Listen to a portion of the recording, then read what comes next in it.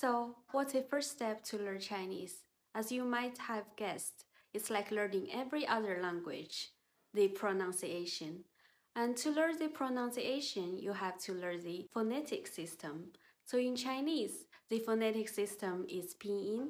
And today, we're going to have a brief introduction of Pinyin. Hello everybody, my name is Daisy, and I'm your teacher today. So the Chinese phonetic system is Pinyin. Many foreigners call it Chinese alphabet. What? What? What? But wait a second, isn't Chinese written like this and this? Yes, you're right. If you want to learn to read Chinese books, magazines, or watch Chinese TV, you need to learn the Chinese characters. But if you want to speak Chinese, you have to learn the phonetic system first. That's Pinyin. In Pinyin, there's 26 letters. It's just like English. Instead of V, there's U with 2 dots on top.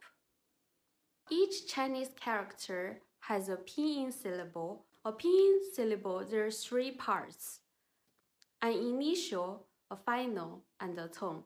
And the tone is always on top of the final.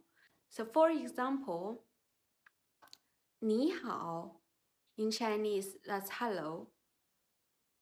你好, the N and H are initials.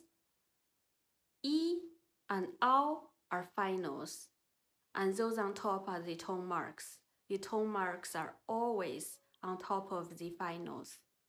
In Pinyin, there are 21 initials, 36 finals, and 5 tones. These are the 21 initials, these are the 36 finals, and these are the 5 tones. Don't worry, we're going to get through all of this in the following lessons.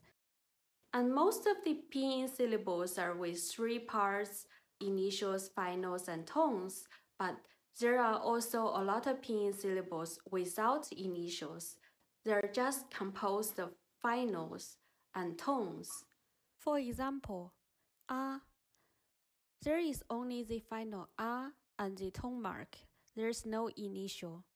That's enough for today's brief introduction to Pinyin. In the following videos of this series, we're going to dive deep into the 21 initials, 36 finals, and 5 tones. Make sure you subscribe and turn on the notification bell so that you won't miss any of my following videos. If you have any suggestions or opinions, please leave a comment below. I will adjust my content according to your requirements and needs. Thanks for watching. See you next time. Bye.